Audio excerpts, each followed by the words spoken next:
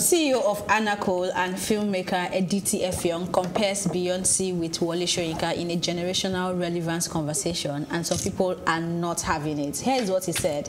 Just had a weird moment when someone said Wole Soyinka is the greatest living Nigerian writer, and my internal loyalty disagreed because Beyonce never quoted Uncle Wole Soyinka. Generational relevance has an outsized impact in the perception of greatness. The Nobel Prize had huge relevance on my parents' generation. For the generation after mine, Beyonce has bigger impact. Cultural relevance is way different to institutional recognition. End of quotes.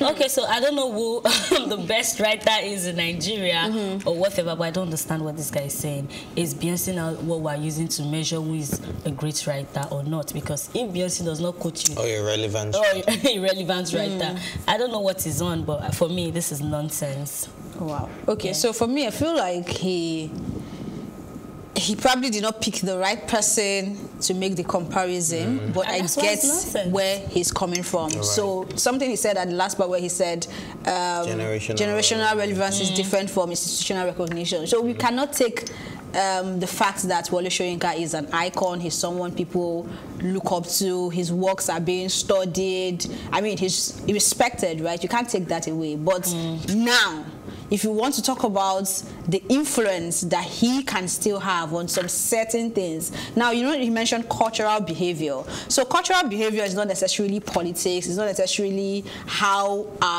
we see things from the angle of our parents. It's how the youths of now, people that are the working generation of now, see things and what they embrace. So if if a Naira Marley comes out to say something now, and a Wole Soyinka comes out, I hope we don't get that battle though. But if it happens, you know that is going to be a huge conversation. Why will it be a huge conversation? If that happened like 2 years ago, Naira Marley would be slammed left, right, center. But there's this influence that we've all agreed that Naira Marley has built that seems intoxicating, and it's still there. So there will be people that will come out to say, Baba, go and rest, your time is gone, and this is it. But it still doesn't take away the fact that he is an institution, and you cannot take that away. So I get where he's coming from. It takes a lot of breaking down to be able to, it cannot go in just tweets, you know, but I feel like I get exactly where he's coming from. I totally disagree. I get where he's coming from. I get the generational relevance, but bringing Naira Marley and Wole Soyinka, I was making a... No, I understand. I understand. So I'm saying that even Naira Marley,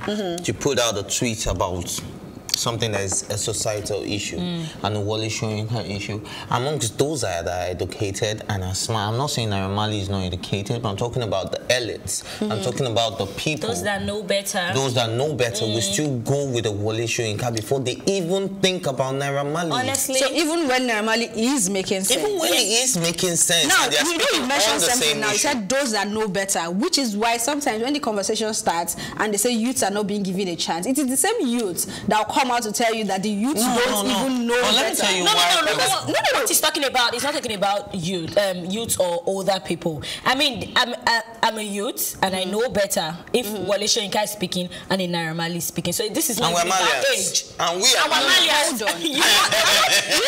I didn't mention anything about who is saying something right or wrong. No, we totally hold on, I'm saying in the grand scheme of things, you remember I said this is not about what our parents think or how they feel it should be done. It's about what is attainable now. So if a Naira Marley comes out to speak on what is attainable now, and we know he makes sense, he has not said anything, and then Wole Soyinka comes to speak on that same issue based on what was attainable when he was growing up, I'm sorry, there will be a huge conversation going on. I'm not saying this person will get more support or not, but there will be a great conversation going on. This is one country that, regardless of our generation, regardless of our exposure, we still believe so much in culture. Right. Do you understand? So even Wole Soyinka is talking about what was attainable then, trust me, it is still applicable to all of us because we respect culture. Apart from I'm not arguing what you're saying. I'm saying like it will start a no matter conversation. how you want to say, okay, give the youth a chance, honestly, no matter how you want to give the youth a chance, let the youth do this. The elders have the experience. What a child can see sitting. Let me sound like Peter Duce now. What a child can see standing on a tree. An elderly man who sits lying down. Okay. Anyway, I get where he's coming from, and I guess where you are coming from. It's the Malian vibe.